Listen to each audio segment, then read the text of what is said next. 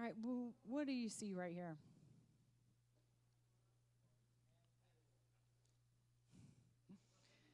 Half full.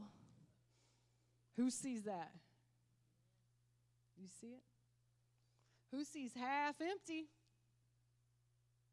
Do you see that too?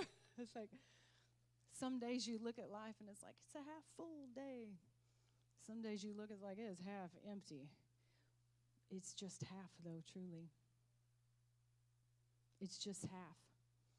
And learning how to, with joy, draw water, it really ties into what we would call optimism and having a positive view of life. Believing the word of God, even when you don't see it. My life looks half empty today, but in the word, I see that God provides all my needs.